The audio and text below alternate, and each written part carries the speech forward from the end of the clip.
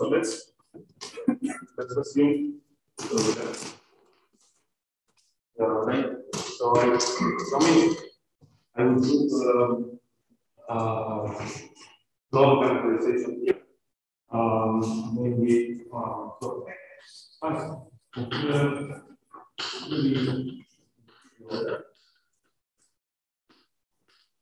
in fact, what I say is going to work independently of the dimension modulo small modification. So the main goal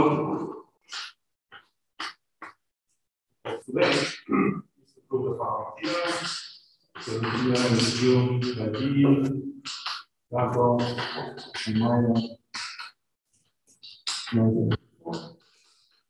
And it says the following. So suppose that the curve of naught, omega naught is completely supported.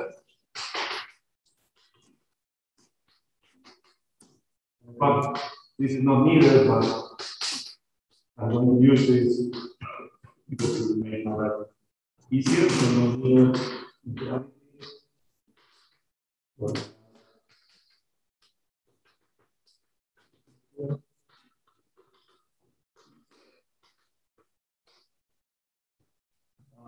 And let me also assume that the further norm of omega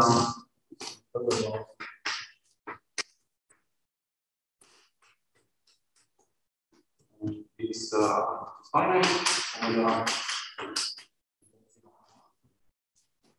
So these are my assumptions on the initial data. Then two statements which are kind of complementary to each other. So assume that for any time t, I can find number one that this integral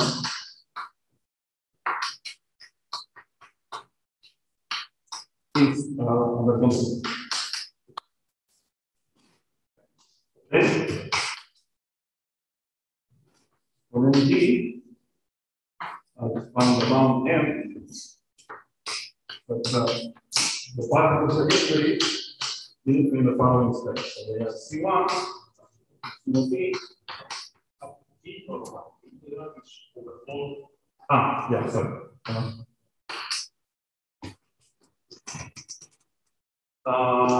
Taking values in this case of m, which I'm going to define the following way. So x is some Banach base.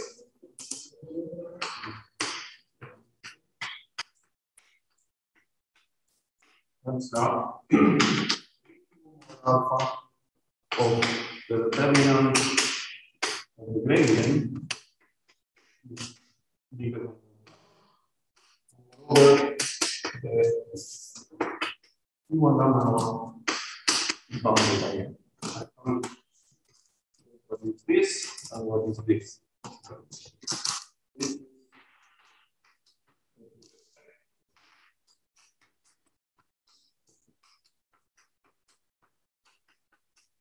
I let me ignore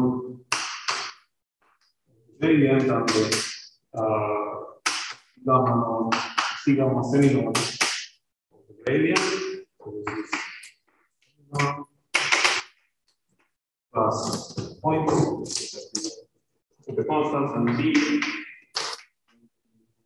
space x where this is one gamma naught. Okay, so this is the setup. This is going to be the Banach space that I'm going to, or the subset of the Banach space that I'm going to be working on. One small remark, there is something funny going on here. You may argue, why are you choosing this condition to be open, and yet, as we saw the other way, why couldn't you just pick that the determinant is equal to 1 and end of story? So apply is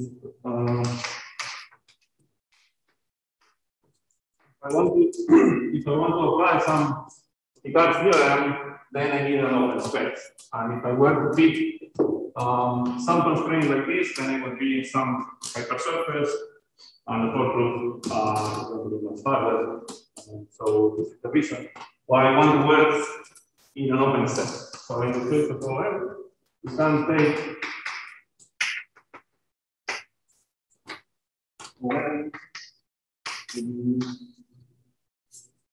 space with the determinant equal to 1.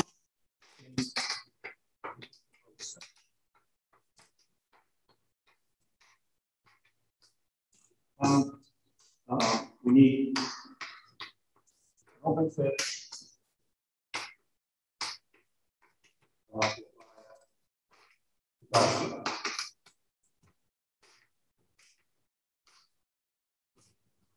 Okay, so pretty much, okay, it's a long statement, but essentially what I'm saying here in an informal way is that if I can control this norm, then I have global existence.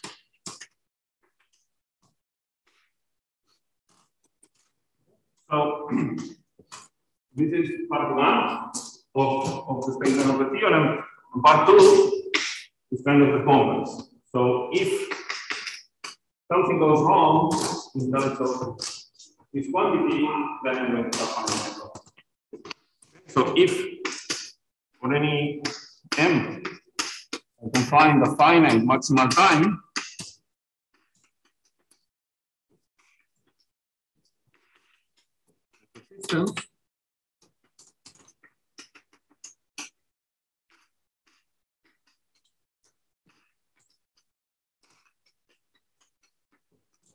same space, 0.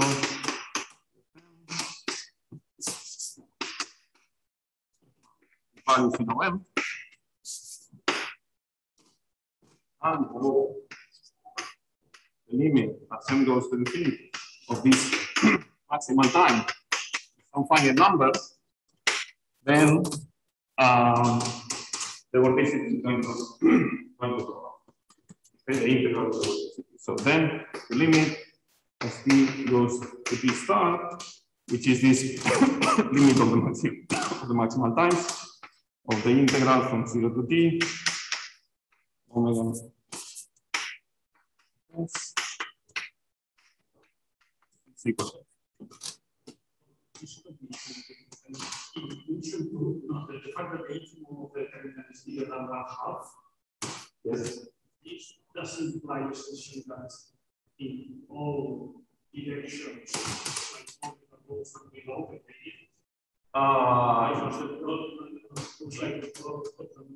yeah, so if you look at the product of the eigenvalues, then you may have one which is quite big. But you have also right. So this means that it's neither very big, neither very small, like the other condition. Yes, but you could have one which is big. I mean, yeah. In terms of m, yes, but m is free, quote unquote. I mean, m is fixed, but it could be very big. So there is some uniform control of the gradient. Upper, like an upper one. Yes. Okay, so informally, if I were to state 2 in a more compact way, then if the vorticity goes up,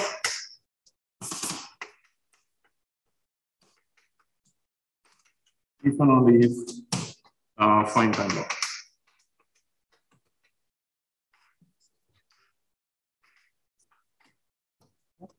So this is kind of the takeaway sentence, so that if we can control this object here, or if we can't control it, then we're going to have global existence of time. Okay. So this is the theorem that we are going to play.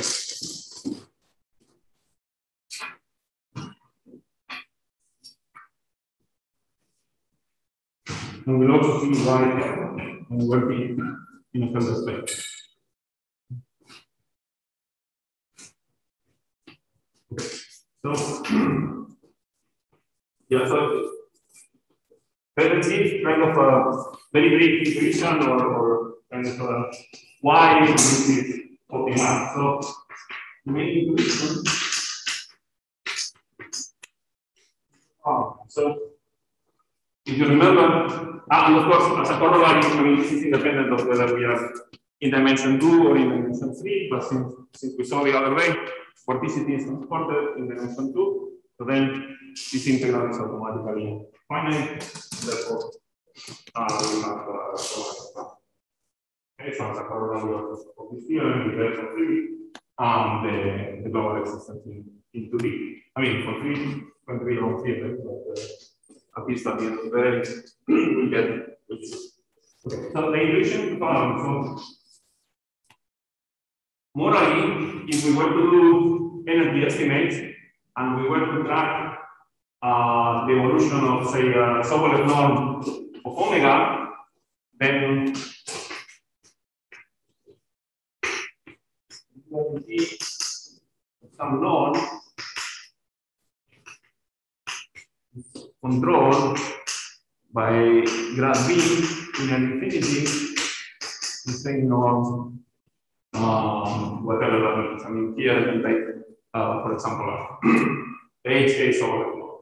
Okay, so ideally, if we have this thing under control, then we win.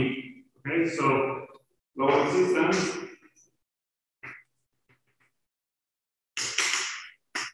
we can control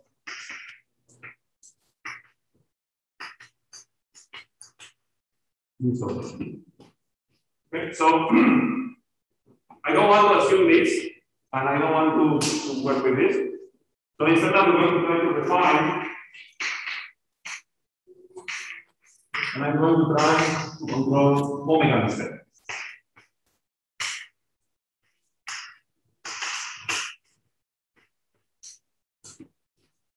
Okay, so you can see, and this is easy, that if I have control of the gradient in an infinity, then this gives me for free control of omega. Just because of the definition of here I control everything on the derivatives, and this is just a bunch of derivatives put together. However, this is not so everything.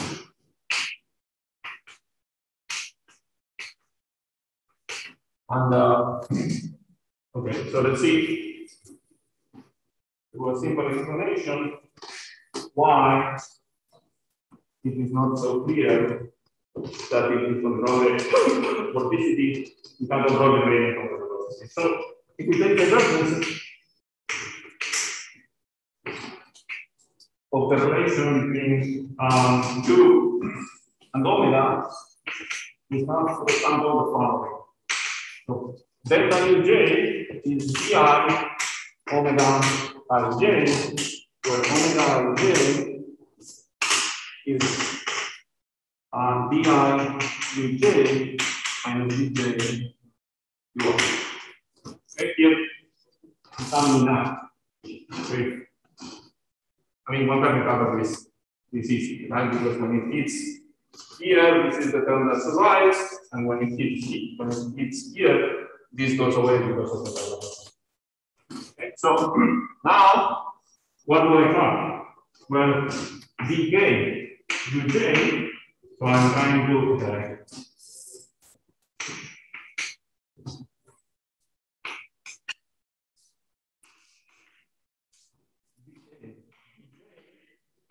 is the plus minus 1 di dk omega j.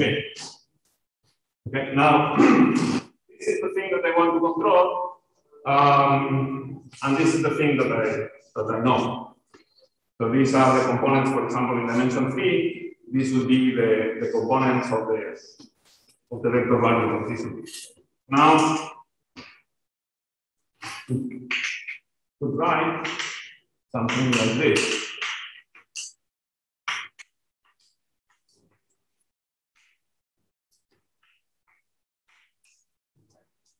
So, if we were to control omega, and we wanted to control dk, then this operator better be bounded in infinity. Yes, but it's not bounded. Okay, so that's exactly what happened. So if delta minus 1 dk is bounded. So as we said, this is a transform.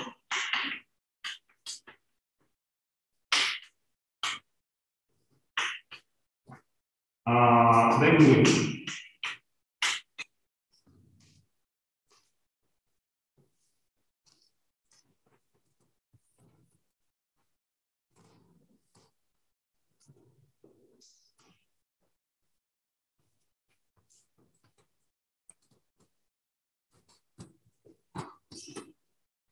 but the problem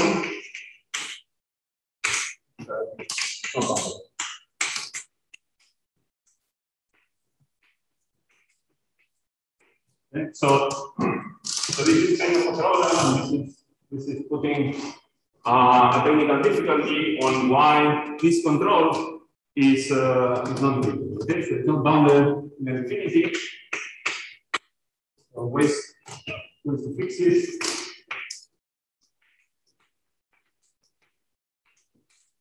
Which, for example, work Lambda spaces.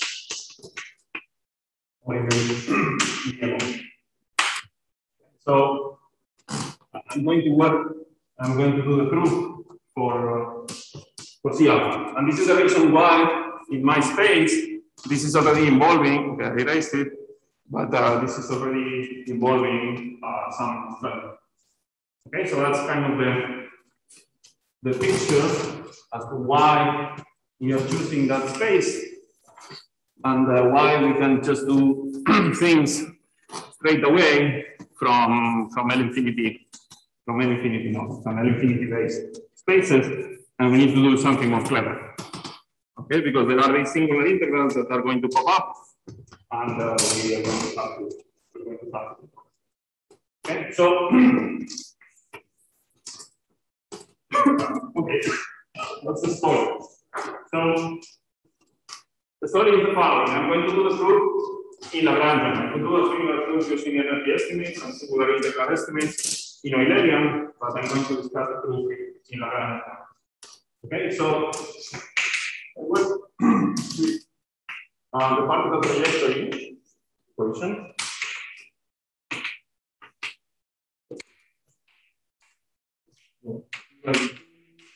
X for t is equal to the integral of kernel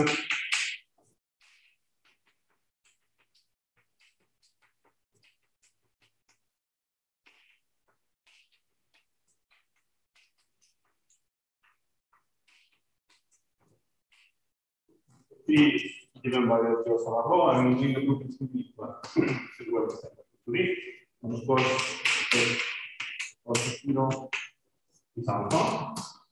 Then this is going to have a unique solution.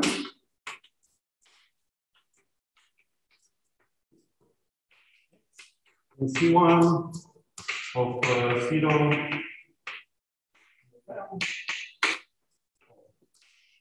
okay, global in time or something given F. So let's take this as a fact. I will cheat a little bit and I won't prove this. But let's assume that there are no issues with the local existence. Okay, so otherwise I won't be able to do the proof of this theorem today. But maybe this can be recovered later or done later in later lectures when talking about other stuff. Okay, so let's assume for now that we have, and for today, that we have local existence. And I'm going to use the following lemma.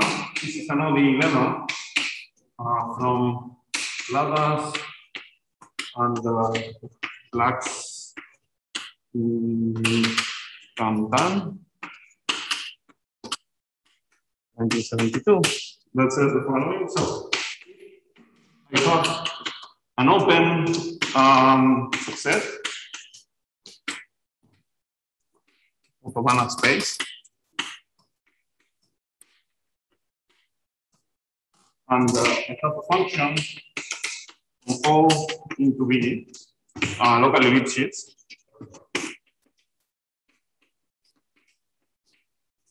Then the unique solution of unique solution X lives in C1 D O of the following autonomous ODE.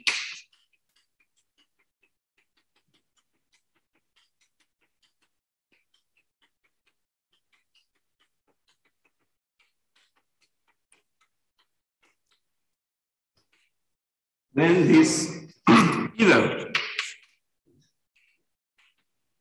exists for all time,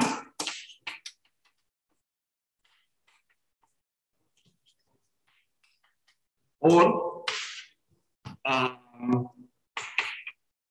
is finite, this T where the solution is defined, and X of T leaves the open set O as T goes to T. Okay, so either we have global existence or we leave the space. Okay, so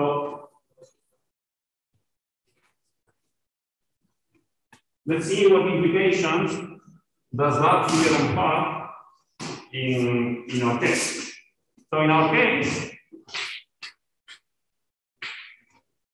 remember, okay, I already raised this, but if you look at how the space was defined, how the open set was defined, there were two conditions. Either the determinant of the Jacobian was bigger than 1/2, or the C1 gamma naught was bigger than n. Okay, so in our case, since volume is volume preserving, we're not going to have any problems with the condition on the Jacobian. Okay, that's going to be under control for all time. Therefore, the only possibility for X in the space is the C1 gamma naught has to be bigger. Okay, so now this prompts us to just control it in time. Yes. That this condition that we have is more than 1/2 here. This is only technical because we could come up with one and then work in a manifold, and there must be some similar to this one for manifold. Yes. Yes. No, that's true, but I don't want to get into this manifold language and have to do everything in high. Yeah, that's absolutely right. Yeah, we could restrict everything to the correction manifold and go there, but then that's I guess always yeah. Yes.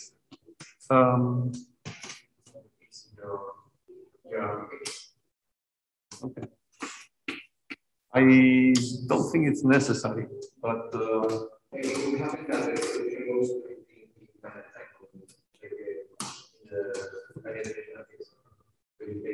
okay. Yeah. Yes.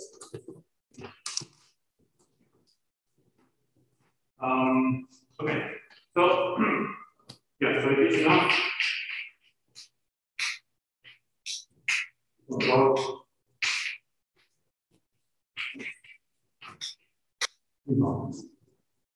Okay, so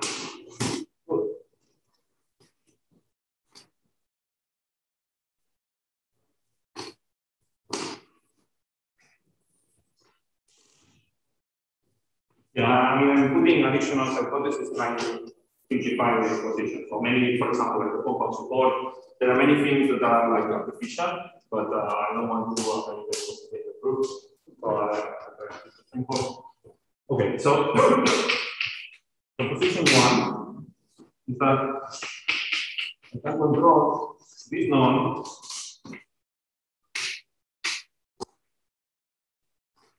by the integral of the gradient of the velocity.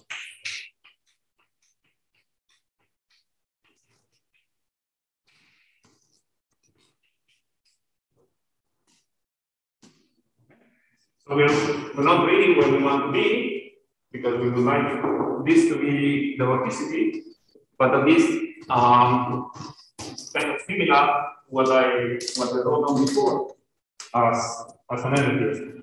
Okay, so let's try to control the norm of the trajectories in terms of the velocity. First. Okay. So well, the equation for the trajectory. We can evaluate is 114, V, and V is given by the integral.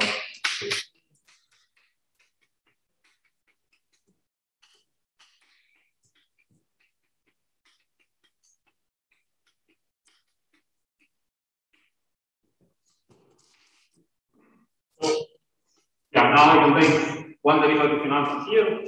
So the derivative in time of the gradient is simply given by the gradient of V.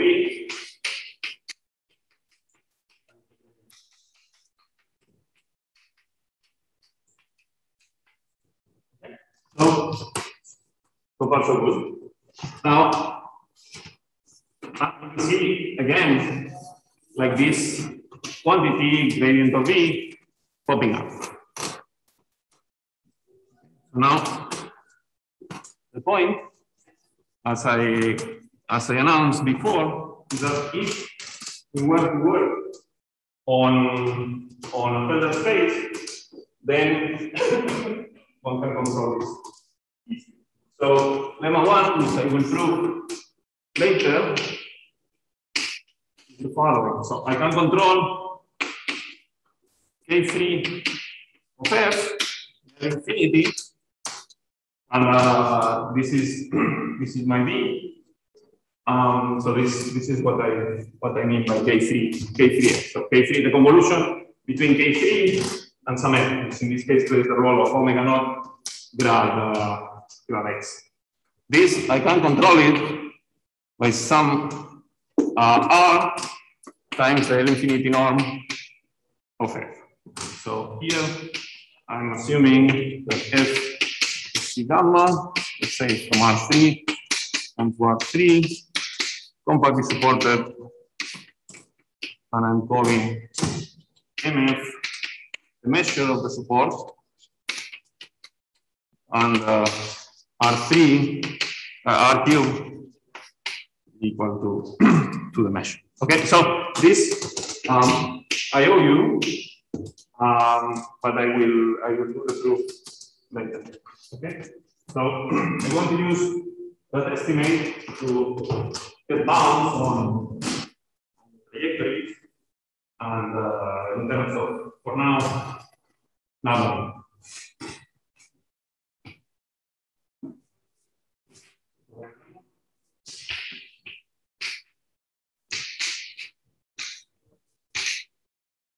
V constant times R, which now depends on time, times the infinity norm of Just remembering what's okay. Now I'm going to use that V is volume to 7.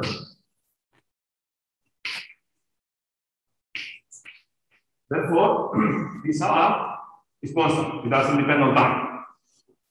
So R of S is equal to R of T. And therefore, I combine V and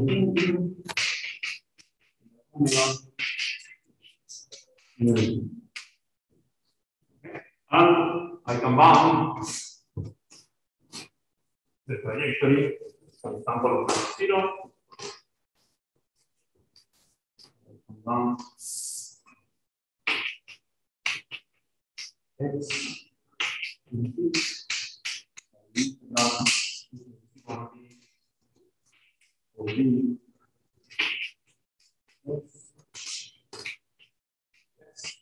now you will.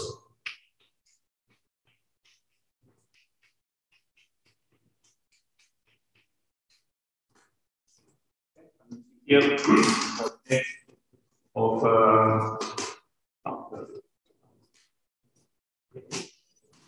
so now also the remaining term is the C gamma norm of this one. So now that again I'm using control.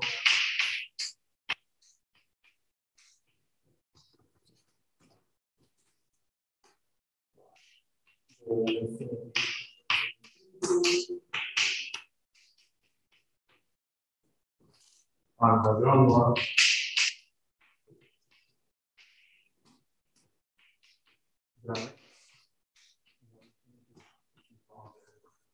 by grad x of time 0, which is some number.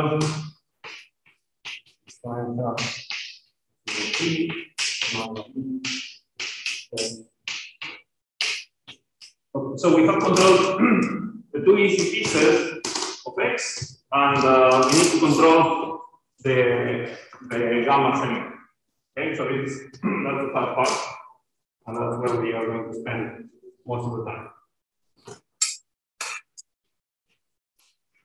So now,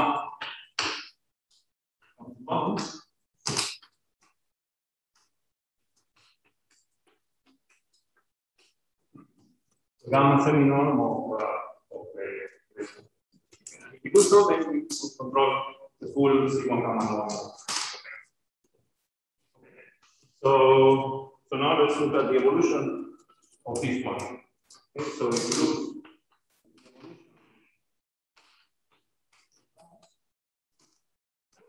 and we substitute, I just erased it, but there was a graph B and another X. So if I take the C gamma semi-norm, then I can bound it by doing infinity C gamma and C gamma everything. Okay, so I can give gamma derivatives on one and then check. Okay, so I can bound this just simply graph B, okay. Infinity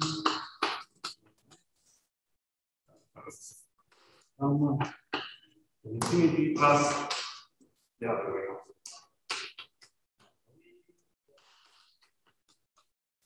Infinity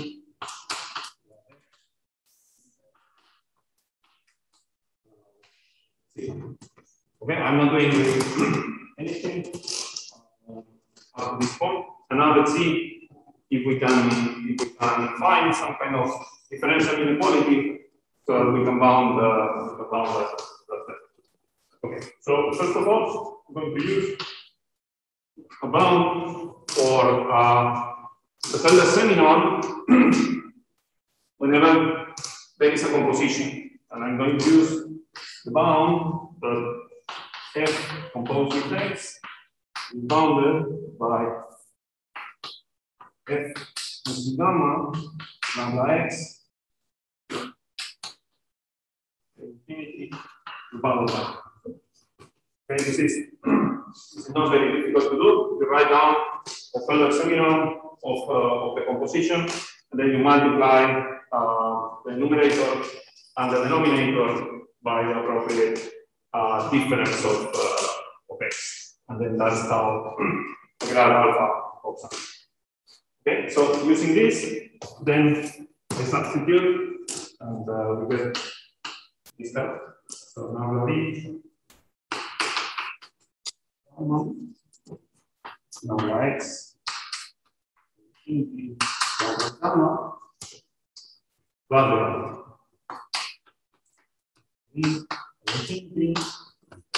x. Good. Now I want to use potential theory to bound this term in terms of omega. So this is bounded by some constant omega gamma. Also using potential theory, and I will do it just at the end. I want to go all the way to the end. Maybe skipping some details, and then I'll come back and I'll do the remaining. Okay, so we can bound grad B by some constant times omega. So this is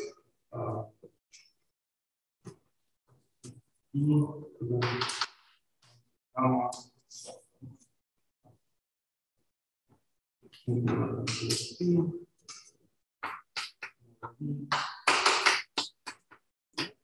I'm using one guy and this one, and I still have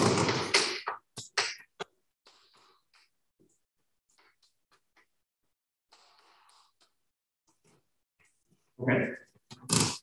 But it looks like we are making progress. So now we have things in terms of all these norms are.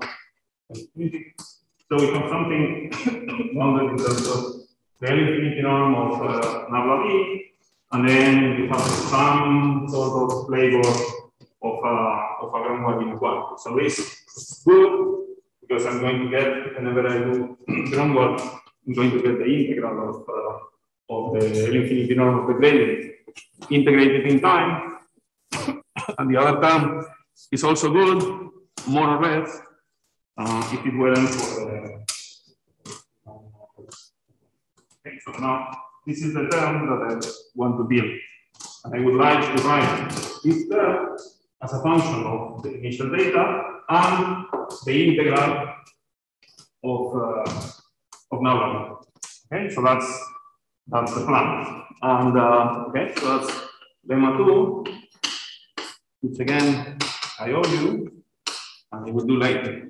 So lemma 2 says that I can bound the vorticity in C gamma by the initial vorticity in C gamma, then times an exponential of some constant, the integral of nabla B.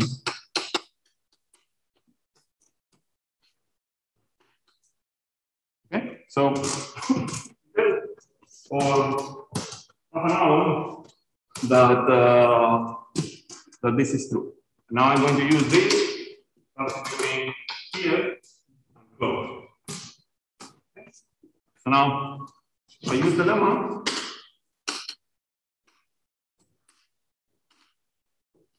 then I substitute there, I go all the way. So the derivative in time of the C gamma terminal of x can be written, can be bounded by C. Now I substitute there using this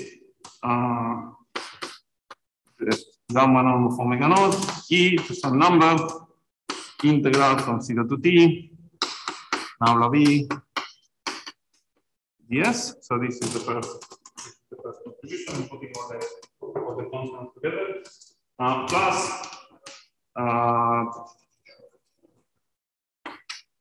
nabla B at infinity, nabla x. Okay. Now, this looks a lot groundwork because I mean, this is effectively a constant, and this is some forcing term. So now, if we use strong one, or if we just integrate and use strong one,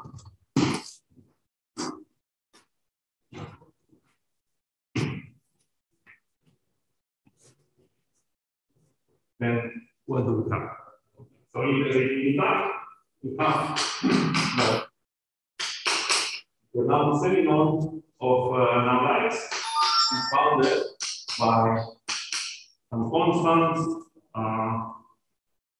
integral from 0 to t, Q1 integral 0 to s, now v tau, v tau, yes, integral from 0 to t, now v.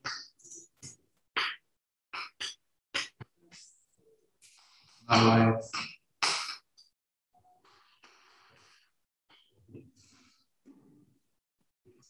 Okay, so now, the ground one.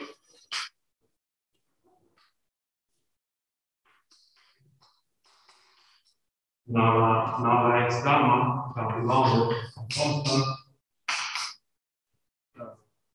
integral from 0 to t e to the c1 integral from 0 to s. Now v s value tau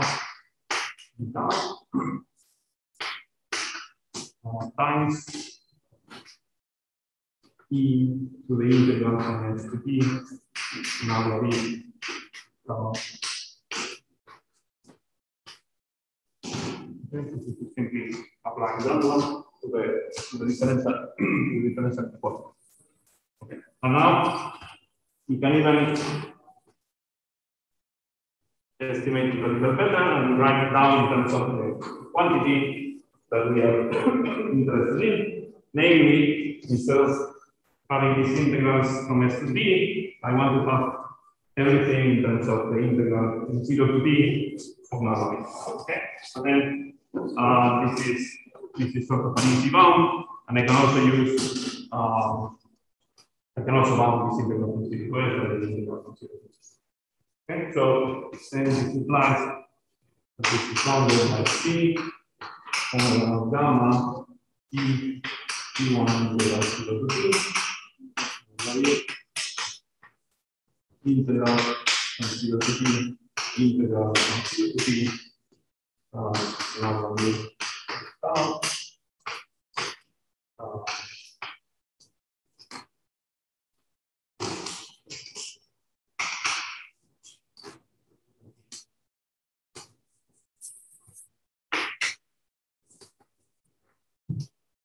Okay, so in conclusion,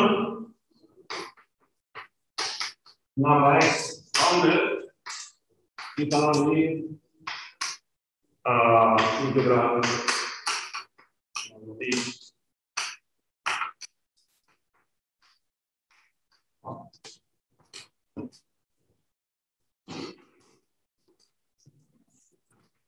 Okay, so far so good.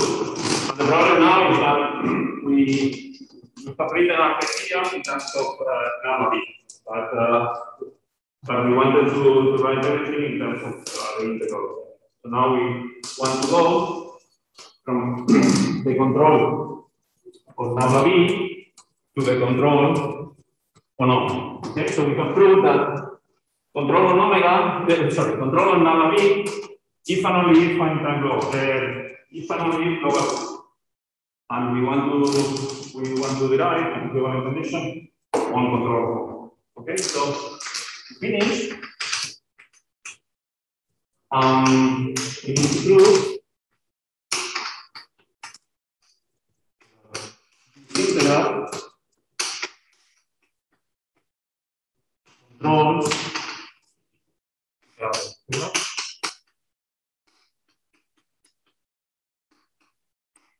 So this is what we want to do. And again, I will carry on the proof until the very end, and later I will go back to prove all the necessary lemmas, most of them coming. Okay. Okay, so first observe that from the Gauss over law, if I take the gradient on V, then I can write it as some integral with some kernel Tn.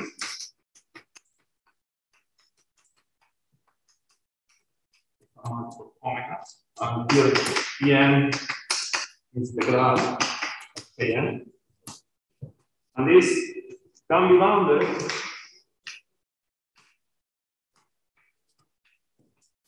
by the following quantity. Number V in infinity can be bounded by some constant omega, the gamma norm of omega, epsilon to the gamma plus omega in infinity 1 plus log over epsilon rho epsilon and R is this.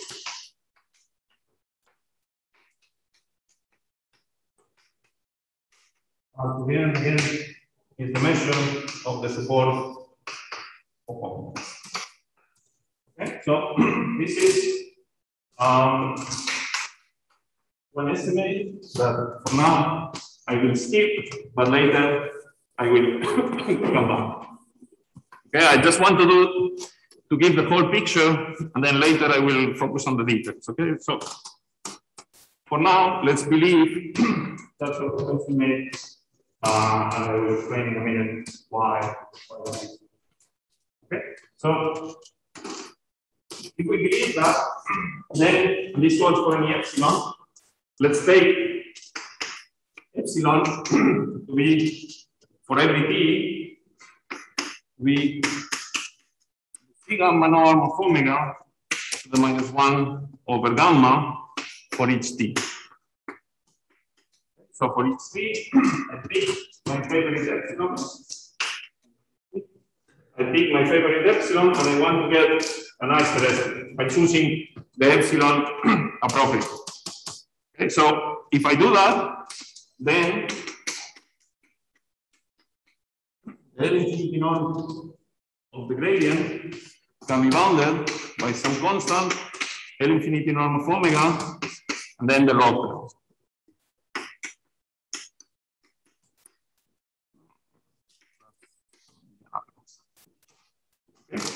Now I use the lemma that I didn't do, which accounted for this growth. So now I'm going to use again the lemma that I didn't prove yet, bounding omega as a function of the initial data times some exponential involving nabla v.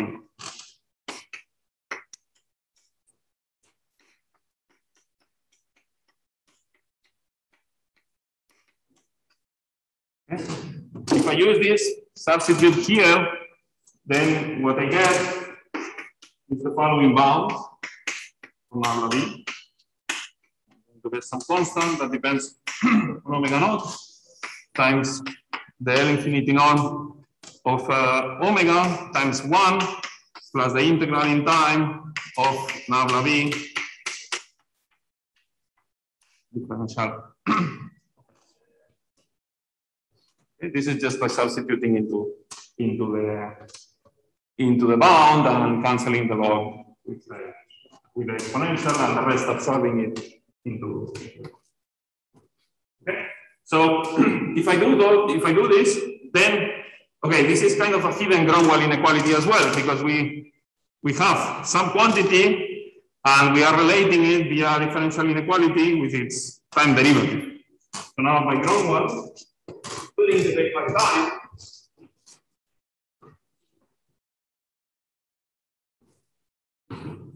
This choice of epsilon, this choice of epsilon is not in the two terms here that we have. Yes, they are not equal for this choice of epsilon. That's right. But very good.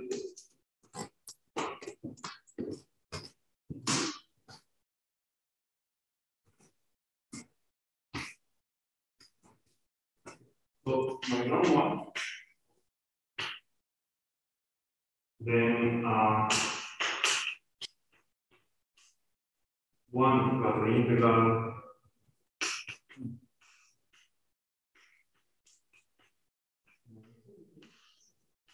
bounded by p constant integral.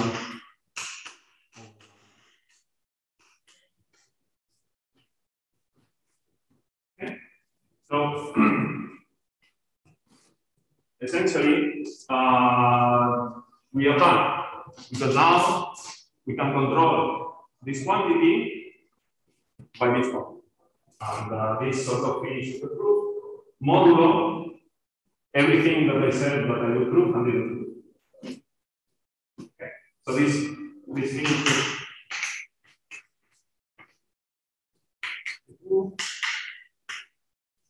modulo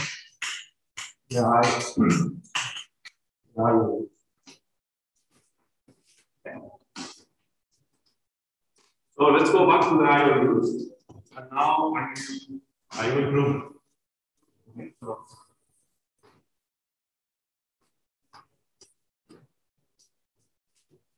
proof number 2 says that we want to show that omega in sigma is bounded by omega naught in sigma e constant integral.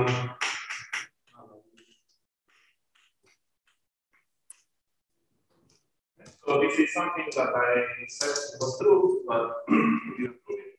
So now let's prove it. So the first thing that I'm going to prove is that omega of number v is bounded by number v in an infinity omega in sigma. Okay, and I don't need the other term. So if I were to distribute the derivatives, I would have an extra term, but my claim is that that extra term can be absorbed by the main term that I got. So that's claim 1. And let's see. Okay, so as I said, means bound is if I distribute the derivative. So I give the sigma to omega, now v to infinity, this is the one that I want to keep, plus omega and infinity, now v sigma. Okay, so far I really haven't done anything. And now I'm going to use something that I will prove later, that it was part of another IOU, namely that between potential theory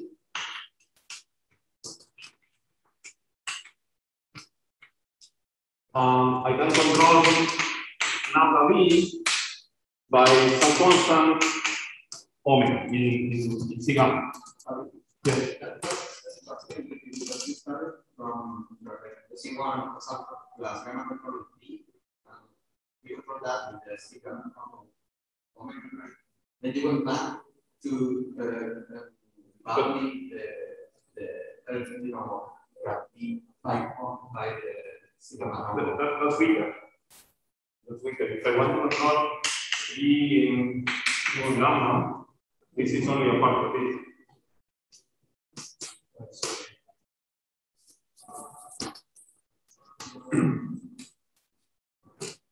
I will get that. This is a strict subset of the others.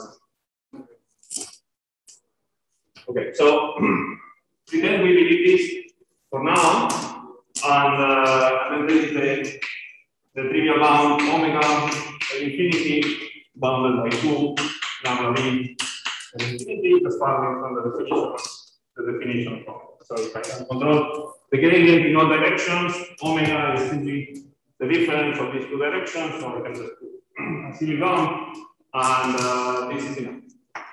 So check. This is proof. This is proof 1.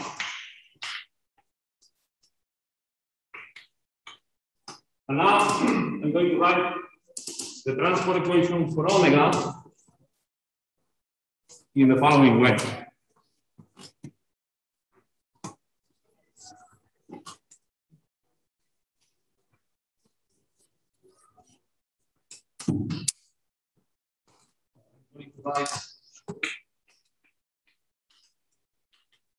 Transport equation, and now here I'm in 3D. For omega as the function. So omega, I'm going to go back and forth between Euler and Navier. So omega of xt is equal to omega naught of x inverse of xt plus the integral in time omega plus b of x inverse x minus s.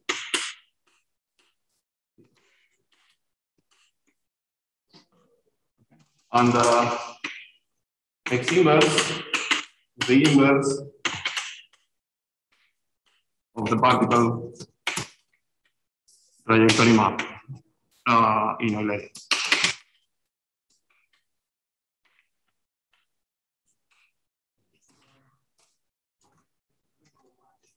Yes. By potential theory, you can control each of the gradient of the velocity. If I'm looking this in 2D, I can think of this as controlling the delta of a complex function in terms of the c bar of the complex function. So, I mean, the move from omega to gradient is it's a singular integral. Yes. So that's Yes.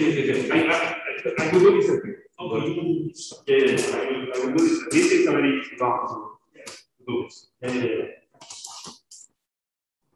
This is the inverse of the particle trajectory map in Euler.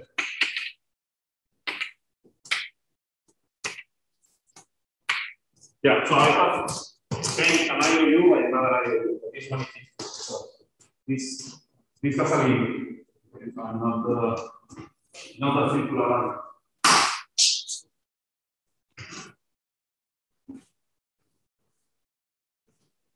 So now let's use that formulation to control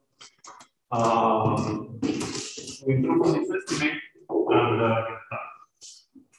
So now let's estimate the standard seminorm of omega.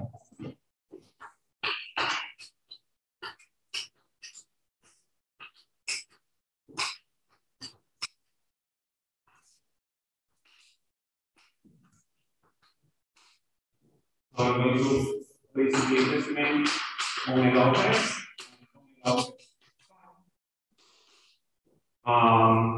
basically divided by x minus x prime to the right now.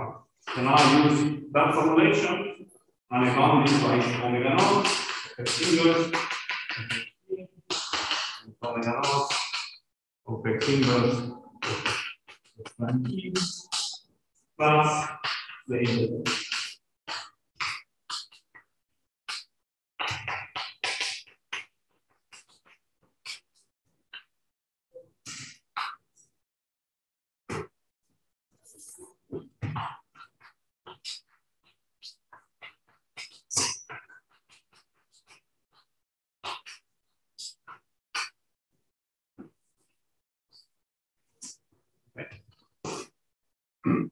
Now, the first term is easy because I can simply use a further bound on omega naught and let's deal with the integral term.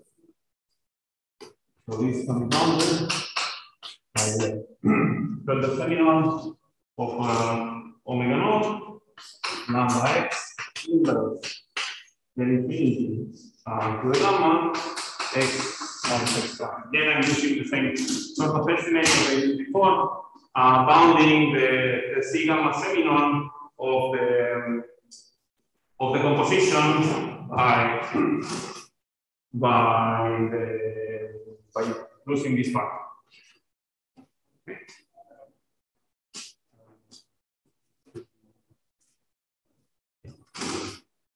Okay. Plus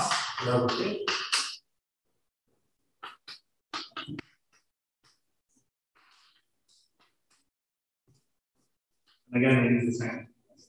Okay. So I'm composing omega of grad B with x inverse.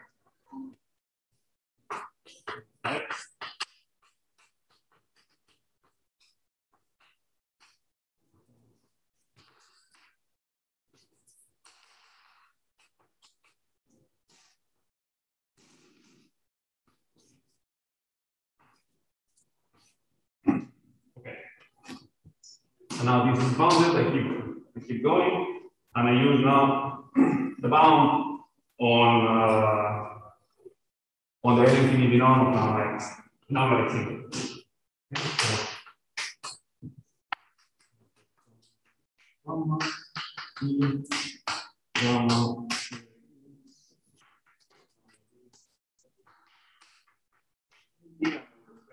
y plus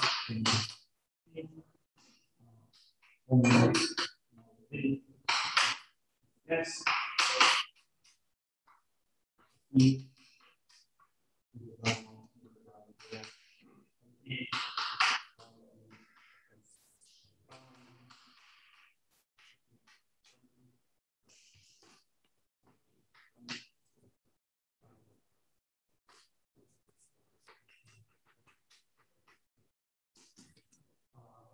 Okay, and here I can get this bound on number x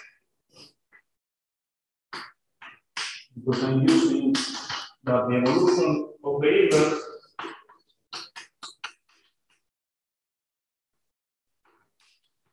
given by minus b of x. And the gradients integrate groundwork with an exponential bound depending on how. Okay. So after doing this, we're almost done in estimating the seminon. So now that we solve u of s, e of s, then omega is bounded by omega naught in C gamma, e the gamma u of s. And here I'm not really doing anything, just moving factor of x minus x prime to the gamma to the other side and substituting for q plus some constant u of s omega of s e gamma e prime. Now multiplying both sides. I mean, again, I want to put everything into this groundwork form just to get the estimate that we're missing on the C gamma seminon of omega. So now omega to the gamma e minus gamma integral u of s prime. So I multiply both sides by this factor. This cancels out. This gives me also some nice cancellation and puts it as the integral from 0 to s. So this is bounded by omega naught d gamma plus some constant integral 0 to t u of s omega of s to the gamma e gamma integral 0 to s u of s prime d s prime. Yes.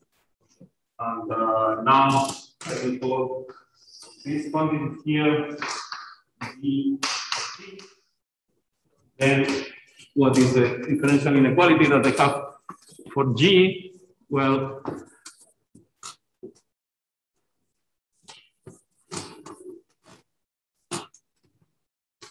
g of t is bounded by omega naught plus some constant q of s, g of s.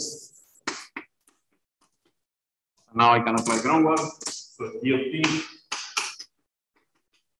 bounded by omega naught gamma e a constant integral from 0 to t, q of s ds. And therefore, now I undo everything, multiply by the exponential, omega phi gamma is bounded by omega naught psi gamma e the c naught plus gamma integral 0 t q, well, q now is substituted by what is q, nabla b of s ds. Okay, so this is the lemma that I owed you, and okay, now let's move on to the harmonic analysis part that was missing. Okay, so for example, these bounds relating, for example, the sigma norms of V or of omega, of that V or of omega. Okay, so another lemma that I also owed you was the following. So I want to bound now K and F. Okay, remember we were trying to bound KCF in an infinity by F in an infinity, modulo a constant and spot. So, okay. So now what I'm going to do is I'm going to split the integral between the near part and the far part. So I'm going to write this Kn x minus y f of y plus, again the same thing. But here I'm going to be integrating over the near part and here over the far part. And now, if I take L infinity norms for the first part, I put F in L infinity and I use the L infinity bound on Kn. So I can bound it by some constant. F in L infinity is the integral of a small ball 1 over x prime to the n minus 1 dx prime. Okay, I'm using here just the trivial bound on K. And for the other part, I do the 1 and infinity. So again, I put F in an infinity. I use that I am in the far region so that this point is bound, and I'm only integrating at most over the full support.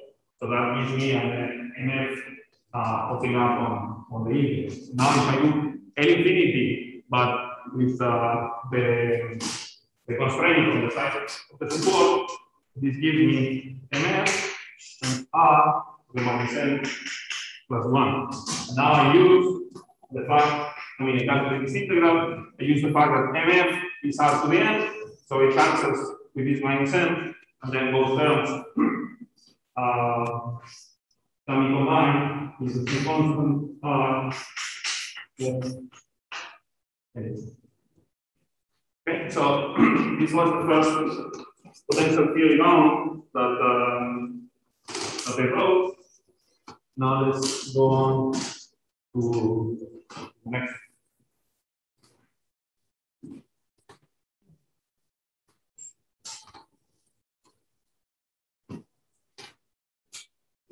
This is probably lemma 3, I guess, in the order of the totem.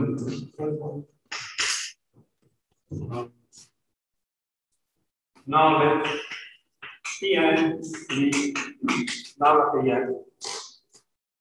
We also know that the integral of Pn is 0 over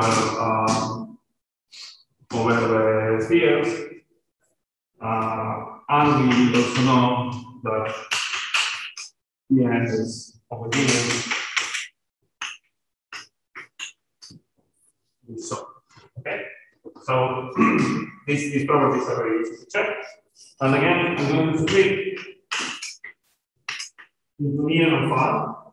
So Pn, I'm going to write it as the integral over x minus y smaller than epsilon plus x minus y bigger than epsilon Pn x minus y. And I'm going to call this term I1 and this other term I2. Okay. Now let's count I1 and I2, and I'm going to use the fact that Pn integrates to 0 over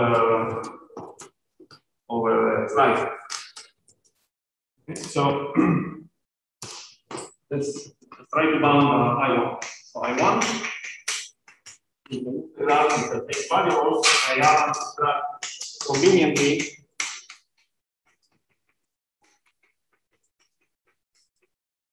is equal to, keep in mind that this term is equal to 0 because the integral of P was 6. Now I'm going to use the Teffis felder to gain a little bit of y and put it into P. Okay, so that's the trick. I gain the advantage.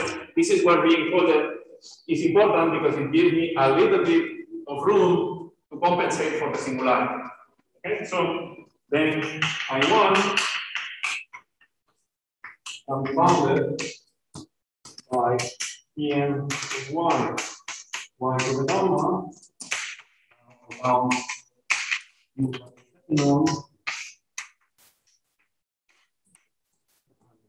this constant f seminon integral of 1 minus n plus gamma over small ball, and this integrates some constant times epsilon to the c f gamma.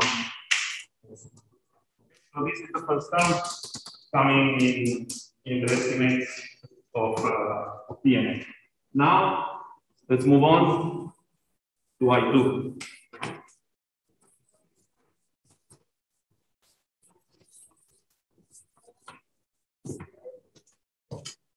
So for I2, we'll do the following. So again, I2 is a far piece. Now I'm going to split it yet one more time between epsilon and r and beyond r. So I'm going to split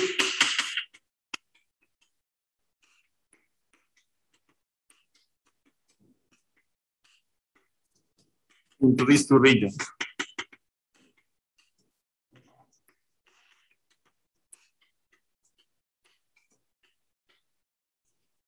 And I'm going to use more or less what we did before.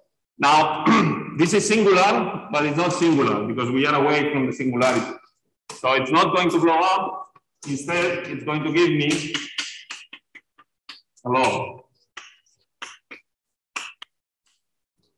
So if I were to take epsilon to go all the way to 0, then this is problematic because of the singularity of the kernel. But since we are away, then this is fine.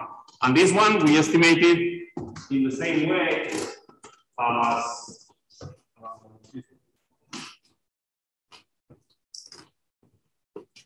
now this can be bounded by some other constant, r to the minus n, f to the infinity, mf, r to the minus n cancel out, and be bounded. And then I put together what is left, log of r over epsilon plus 1. So this is the estimate that we wanted to do on Nagla. Okay, now let's do the final estimate, which is the C gamma solution. Now we are the infinity level.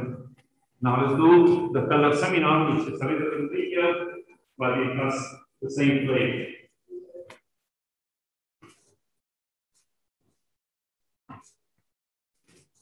So this is the last estimate.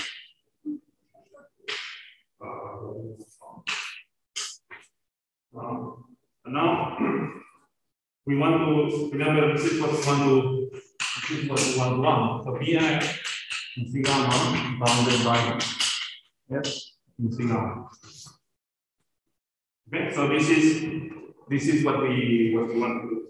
And the idea is to add and subtract conveniently using this cancellation and in a similar framework as here, but with a little bit more care, instead of doing that for the LP below, for the divided difference. So we're going to construct the numerator of PNF in the third section, and then use similar tricks as for this case. Okay, it's a little bit more involved because there are two terms as opposed to one, but it's the same principle. So I'm interested in writing PNF of x minus PNF of x plus h. And I'm going to split it into 4 terms. So the first one is whenever I'm close to 0, Pn x minus 1, f x minus 1. Then the other term, goes to 0, Pn x minus 1 with the same label.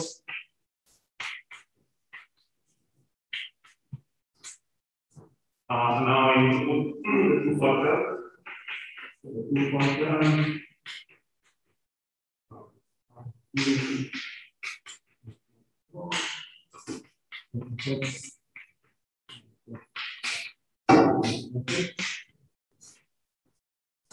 And the last one.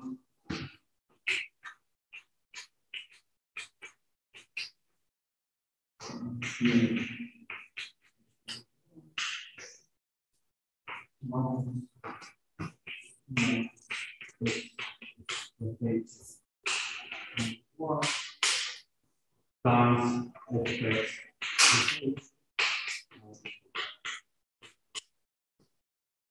So this I'm going to call 1, 2, 3. Okay. Let's see. So in reality, the only potentially dangerous is 4. The only potentially dangerous is 4 because 1, 2, and 3 are easy to control. So 1 and 2 are simply the same as before. We just do literally the same estimate. We squeeze the Felder seminar into both these fields of the singularity, and we gain an epsilon or an epsilon plus h to the gamma. So this can be bounded by some constant times the gamma seminar of f h to the gamma, literally as before. Okay, so here there is no trick, nothing new. Okay, so that's good. We are halfway there. And okay, 3 is also easy. The 3 is 0. 3 is equal to 0. This is independent of y. We are left with the integral of Pn, and that's 0. Okay, so 3 is equal to 0 since the integral of P is 0. Okay, so we are left with 4.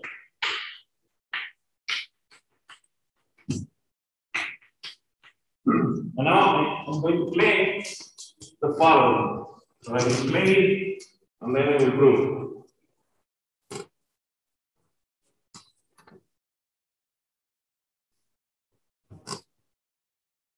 Okay. So I can bound 4 by the integral over the part region h times c constant over x minus 1 n plus 1 minus gamma times the seminorm of f d1. And now here this is good enough because this, if we integrate, this gives us the estimate that we want. Okay, so if we prove this bound, we are done, and this finishes everything is finishes on the IOUs, and this will finish the whole proof. So let's try to prove this estimate, and then we finish. Good. So to prove this, I'm going to use the mean value theorem. So if x minus y is far, then x minus y plus h is at this stage. Okay, and now I can bound. I'm trying to bound this difference using the mean value theorem. So Pn of x minus y minus Pn of x plus h minus y is bounded by the supremum C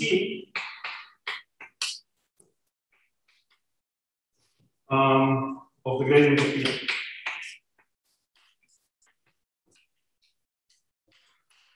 Times h.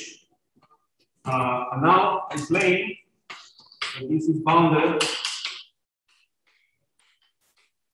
by this quantity here. I mean, this automatically implies this, which is what we want to prove. So let's prove that bound on the gradient.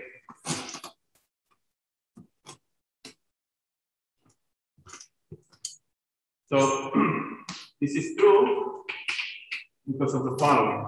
So I can bound x minus y by x minus y minus h, and then I can bound this uniformly for all c's, and again I can bound things like this and still squeeze it between x minus y modulo. Okay, and I also have the pointwise bound, now the Pn, bounded by some constant x to the minus n minus 1. Then, in particular, this implies that Pnf of x minus Pnf of x plus h is bounded by c times f gamma h to the gamma, following the slides from this. I mean, everything else is under control. It follows from this estimate, and we are done. And this automatically also implies what we wanted to prove, namely that Pnf C gamma is bounded by some constant f C. Okay, so this finishes the proof of all the potential theory estimates, and yeah. Okay. Remember, no class on Wednesday. Okay, so we convene next Monday.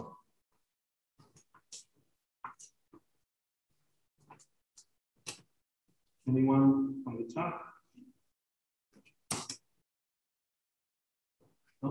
If not, we see each other in a week. Okay?